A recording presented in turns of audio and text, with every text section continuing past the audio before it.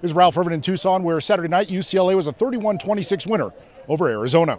After falling behind 3-0, UCLA responded on their first offensive play with a 66-yard touchdown pass from Brett Hundley to Shaq Evans. We knew that was going to be the first play. If he pressed me, it was going to be like a curl and go, and if he played off, it was an out and go. Played off, out and go, worked to perfection. Huge. I think it was a good way to start off the game, and it set the tempo of the game.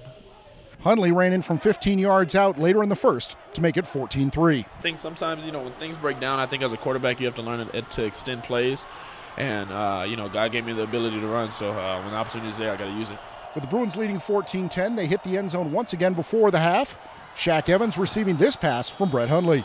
Yeah, it was just weird how it happened, but as a receiver, the play is never over until the ball hits the ground. So I saw it tipped, and I saw I had a chance to make the play, grabbed it, got my feet down, and made a good big play before halftime.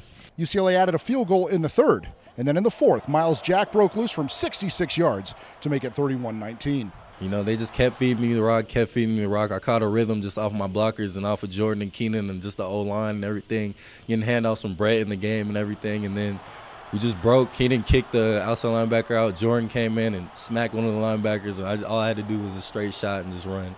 That man's a monster. Say this on camera. He's going to be a very big-time player for UCLA here in the future, and just that run really helped us seal the victory. The Bruins defense did the job once again, as Eric Hendricks and Jordan Zumwalt each had double-digit tackles. It was tough. It was tough out there today, and I think we just dug deep and pulled through.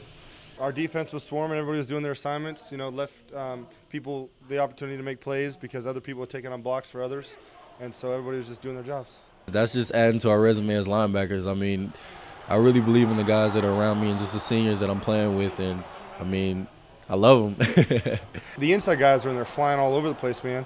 They had a heck of a game, Miles and EK. Miles playing both ways. Look at that. And then EK had so many tackles, he was swarming all over the place, and AB still played well. We were setting the edge at outside backers, so they can make plays and stuff like that.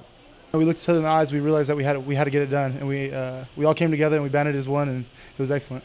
Once again, UCLA a 31-26 winner here at Arizona. The Bruins winning in Tucson for the first time since 2003. And of course, the best news and notes on UCLA football as the Bruins get ready for their Friday night matchup against Washington. You get it all right here at UCLABruins.com.